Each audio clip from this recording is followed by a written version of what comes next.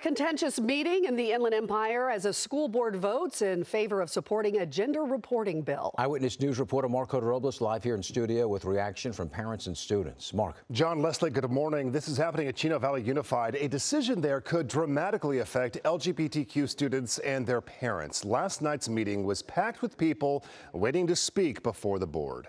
What this fight is about and what you're seeing such vitriol is people want to own our kids. Nobody owns our kids. Kids belong to their parents. The proposed state assembly bill would require schools to notify parents within 72 hours if their student starts identifying as transgender. Some say parents have the right to know. Others say it's a first step in dismantling LGBTQ rights and protections.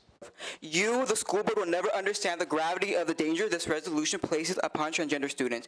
You were supposed to protect students. You were supposed to support students. You were supposed to ensure equality for each student. However, proposing this resolution does the complete opposite. My daughter sprained her ankle so bad that she had to use a scooter to get around.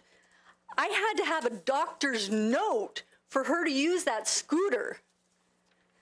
Are you kidding me? But yet, when my child may be confused or may not know, he's unsure, she's unsure what gender they are, all of a sudden, secrets to the parents. After about an hour of public comment, the board voted 4-1 in support of the bill. The bill currently in committee at the state level.